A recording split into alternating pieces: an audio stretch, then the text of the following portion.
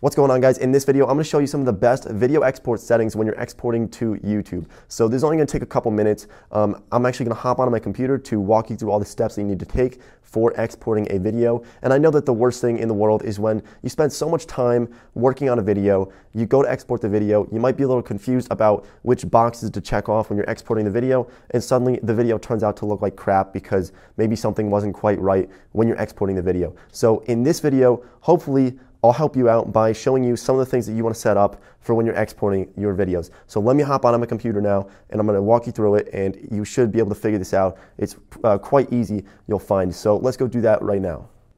All right, so you might already be aware that I use Premiere Pro, I use Adobe Premiere Pro to create my videos. So if you're not using Adobe Premiere Pro, it's no big issue. There's still going to be a lot of the similar things for this for when you're exporting your video. So stick around for that in case you're not using Adobe Premiere Pro. So the first thing you're going to do, obviously, just click File and Export and Media. And so now here is our page that pops up. You want to make sure that your format is on H.264. That's what YouTube uses.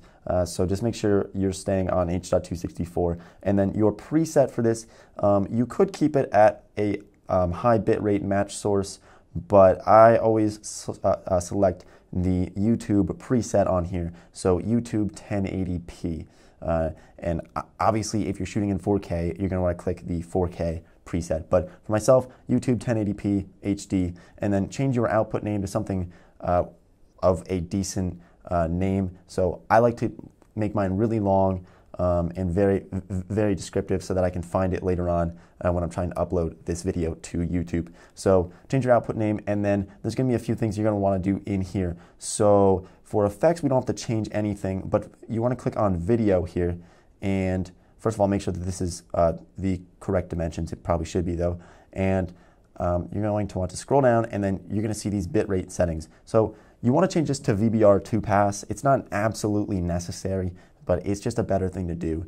And then change your maximum bitrate all the way up as high as it goes. For this, it's 62.5 for mine. It might be a little bit different on yours depending on what kind of equipment you're using. But and then you're going to want to kind of check out your target bitrate, and you can take note that right now my estimated file size is 565 megabytes. But if I change this target bitrate, so let's say I just slide this over here to 26.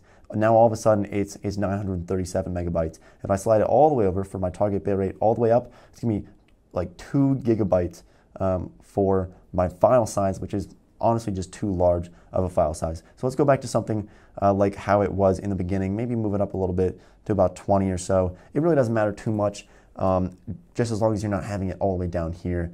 So just kind of keep it towards the middle, upper middle, depending on how much time you have to export this video. I know you probably certainly don't want to be sitting around for 3 hours while you're trying to export this massive file, and you're really not going to see that much of a difference in video quality. So just leave it somewhere around the middle. That's probably about good right there. And then you're just going to want to select use maximum render quality. Obviously, you want to have the best render quality possible. And then the rest of this stuff should already be set for your video. So if you click on audio, you should see all this stuff should be fine how it is. The multiplexer, you want to make sure you're an MP4, but all of this, like I said, should already be established. You probably don't have to change any of these settings. And so once you're done with all that, you can just click export. You can also press Quo, but you can press export, and you're going to be exporting your video. So now we're exporting the video, and that's that. Thanks for watching the video, guys. If you have any questions or concerns, just let me know down in the comment section below, because I know you can certainly have a lot of issues with Premiere Pro. I mean, I still have issues almost every time with Premiere Pro, and I've been using this for years, but there's just so many things that can pop up that take a while to figure out, and you have to start Googling things, you have to get on the phone, talk to people, just to figure this out. So if you have those types of questions, any issues with it, let me know. I'll do my best to get back to you. Hopefully I can give you the answer, but you know, I don't know every single thing about Premiere Pro. But when it comes to exporting your videos, this is a good way to do it. This is how I do it for my videos, and I'm not gonna lie, I think that my video quality is really not too terrible for shooting 1080p. So thanks for watching. Don't forget to subscribe if you haven't done that already, and I'll see you next time.